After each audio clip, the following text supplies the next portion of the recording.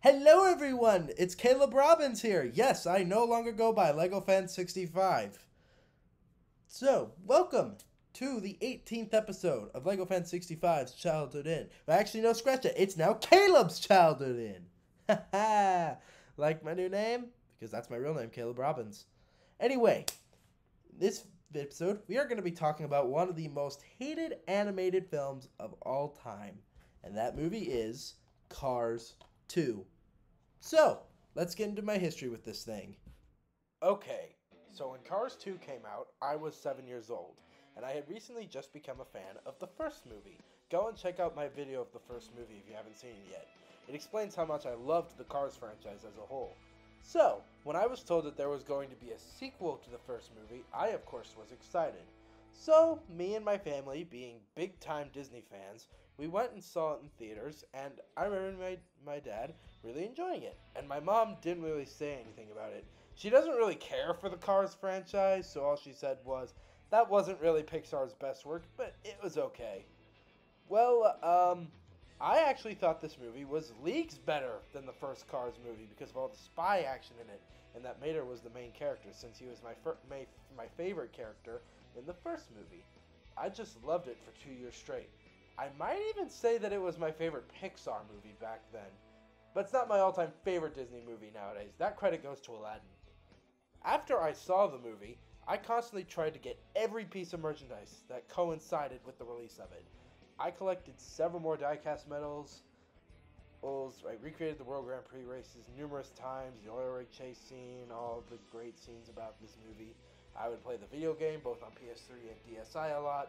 Hell, I even had that old AppMates app where you put little magnet cars on an iPad and drive them around.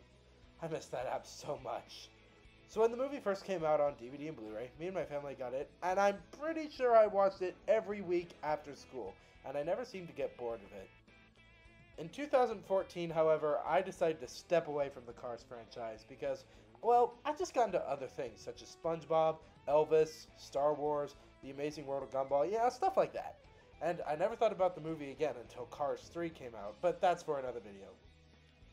However, in 2018, when I first started high school, I was in a nostalgic mood, so I pulled out all 3 Cars films and decided to watch them all, and when I got to the second one, I still really enjoyed it, but not as much as I used to, and after that, I never watched it again up until this point.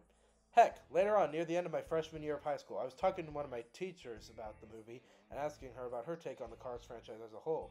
And she told me that the first and third one were good, but she absolutely despised the second one. And I was shocked, because this was a movie that I had been in love with for most of my elementary school career, and I never understood why she hated it. And so I watched it again, and then I slowly started to understand where she was coming from. And after I finished it, I said to myself, okay, that wasn't as good as I thought it was, but I still enjoyed some of it. And for this most recent rewatch for this video, I can say that I still enjoy some of this movie, and that I don't think it's as bad as people make it out to be. It's certainly not my least favorite Disney movie of all time. That honor goes to Toy Story 4. First, let's talk about the bad stuff in this movie. Oh, just so you know, The Unlucky Tug back in April made a 75-minute video on all 3 Cars movies, and it has way many things about it for me to talk about, so I'll just keep this short. First of all, yes, the direction that this movie went in is completely different from the first one for reasons unknown. I guess they just wanted to expand the Cars universe, that's my theory. Secondly, the writing is sloppy in some places. The Lemons' plan to take over the world makes absolutely no sense, and if they are already on the biggest oil reserve in the world, they would already be rich beyond their wildest frickin' dreams. The fact that there is human food in the movie makes no sense considering all the characters are cars, and pretty sure a lot of you have heard the same criticisms of this movie it has had over the years, so let's just move on to the good stuff.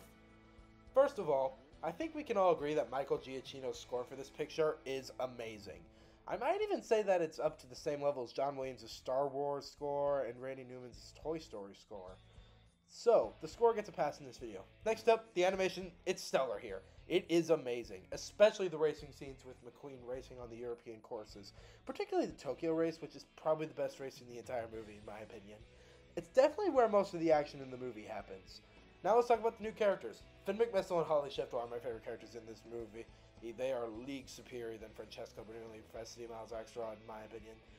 Anyway, despite the fact that they're total idiots in this movie and actually believe the fact that Mater is an actual spy, even though he clearly shows that he is not, but that's criticism. First of all, I was in love with Finn McMissile as a kid. Back then, he was probably my favorite character in the whole Cars franchise, mainly thanks to Michael Caine's performance. I also remember having a thing for Holly at a young age, mainly through her pretty purple color and Emily Mortimer's performance. Now, Francesco Bernoulli, I wasn't really obsessed with. I mean, I enjoyed racing him against McQueen with my diecast cars, but overall, it was mainly Finn and Holly who stole the show for me. John Turturro does do a good performance as him, though. As for Miles Axelrod and Professor Z, let's just say that they are at least interesting characters. First of all, as we all know, at the end of this movie, if you've seen it, it's revealed that Miles Axelrod is the bad guy who had the whole plan to rule the world set up right. Well, his true nature is kind of a duh, because think of it. If he's the one who created the all-in-all, the lemons are using it to hurt the racers, and Professor Z is talking to someone with a disguised voice, every piece of evidence points directly towards him. Send him to prison already. Also, decent performance by Eddie Izzard. Next up, Professor Z.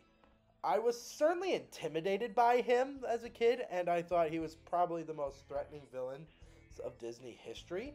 And I can think of back then, which was, again, mainly due to Thomas Kretschmann's performance. I think that's how you say his name.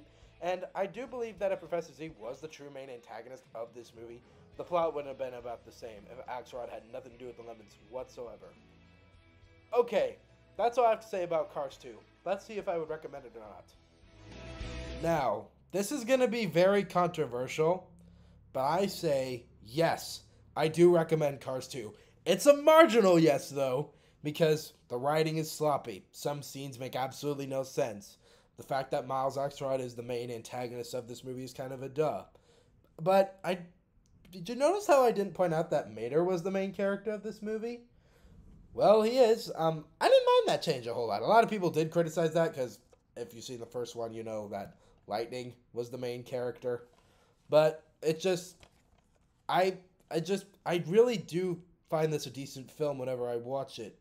I know, like, it's technically a bad film if you compare it to the first and third one. But just, like, I enjoy watching it. I think it satisfies me. Do I think it's better than the first Cars film? No. Do I think it's better than Cars 3?